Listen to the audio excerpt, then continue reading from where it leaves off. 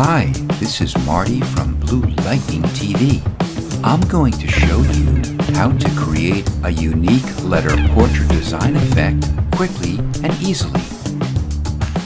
Open a photo of a person that you'd like to use for this project. I downloaded this one and the others from Shutterstock. Before we begin, if you're not already a subscriber to Blue Lightning TV, hit that small subscribe button to let you know as soon as I upload new Photoshop tutorials. The first step is to create a new document. Press Ctrl or Command N or go to File and New.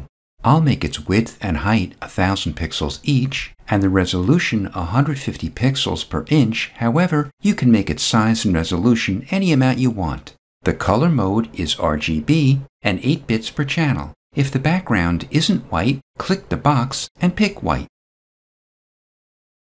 Next, we'll give it a soft radial gradient.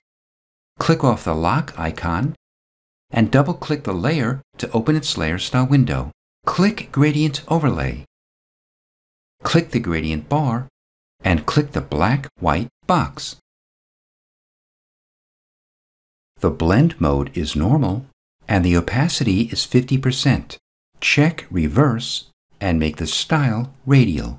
The angle is 30 degrees and the scale is 100%. Next, we'll add a letter of the alphabet. I'll use the first letter of the name of my subject. Open your horizontal type tool. If your foreground and background colors aren't black and white, press D on your keyboard. We want our foreground color to be white, so in my case, I'll invert my colors by either clicking this icon or by pressing X on my keyboard. Open your list of fonts and pick one that has wide areas within the characters. I'm using Elephant Regular. If you'd like to use it, I provided its link as well. I'll make its size 454 points so as to comfortably fit within my document. You can always adjust the font size later if you need to. Make its aliasing sharp and center alignment. Click on your document and type out your character. To move it, open your Move tool. Before we move it, in order to make sure it doesn't try to snap as you move it, go to View, and if Snap is checked, click it to deactivate it. Then, position your character a bit above the center in order to leave room for your subject's name below it. Double-click an empty area of the text layer to open its layer style window. Click Stroke.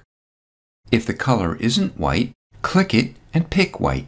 I'll make the size 4 pixels, but feel free to adjust the amount. The position is outside, the blend mode is normal, and the opacity is 50%. Open your subject. We'll make a selection around it so we can isolate it from its background. There are many ways to do this, but for this example, let's use the Quick Selection tool. Starting in CC 2018, you can automatically select the main subject or subjects by clicking the Select Subject button. If you're using an earlier version, drag your tool inside the subject to select it. To remove areas of the selection, press and hold Alt or Option as you drag over those areas. To refine soft or feathery areas like hair, go to Select. If you're using a version earlier than CC 2015.5, click Refine Edge. If you're using a later version, click Select and Mask. If you prefer to use Refine Edge, Shift-click Select and Mask. I did in-depth tutorials on both of these filters, so if you'd like to watch them, I provided their links in my video's description below. Check Smart Radius. This detects smooth and hard edges. To increase or decrease the size of your tool, make sure your Caps Lock key is off and press the right or left bracket key on your keyboard. I'll brush over the edge of my subject's hair. Output it to a layer mask. To place our subject with its layer mask onto our letter document, press V to open your Move tool and drag it onto the tab of your letter document. Without releasing your mouse or pen, drag it down and release. Let's reduce its opacity so we can see our letter under it. To resize it, open your Transform tool by pressing Ctrl or Command T. Go to a corner. If you're using a version earlier than CC 2019, press and hold Alt or Option plus Shift as you drag it in or out. If you're using CC 2019 or later, just press Alt or Option as you drag it. Size and position it so your subject's face or other parts comfortably jut outside your letter. Then press Enter or Return, or click the check mark at the top. Then increase its opacity back to 100%. Make a copy of it by pressing Ctrl or Command J.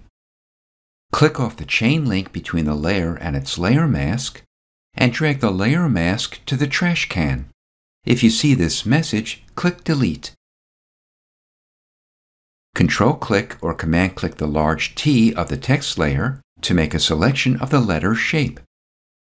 Click the layer mask icon to make a layer mask of the selection. Hide the layer under it,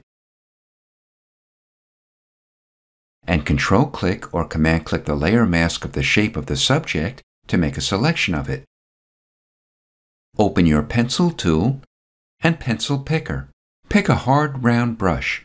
I'll make its size 45 pixels, but feel free to adjust this amount. Make its hardness and opacity both 100%. Then press Enter or Return.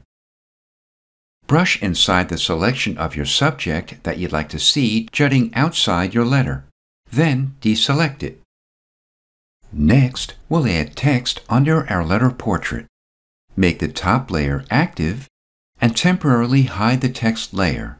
We're hiding it because it'll be easier to set our smaller text under our portrait. Open your horizontal type tool again, and for its size, I'll type in 16 points, but again, feel free to adjust this amount. Click the white box and pick a color for the text below your letter portrait. If you like, you can click on your subject to pick up that specific color you clicked on. I already know the color I want, so I'll type it into the hexadecimal field. Click on your document and type out your text. To adjust the space between all the characters, highlight the line of text and press and hold Alt or Option and the right or left arrow key on your keyboard.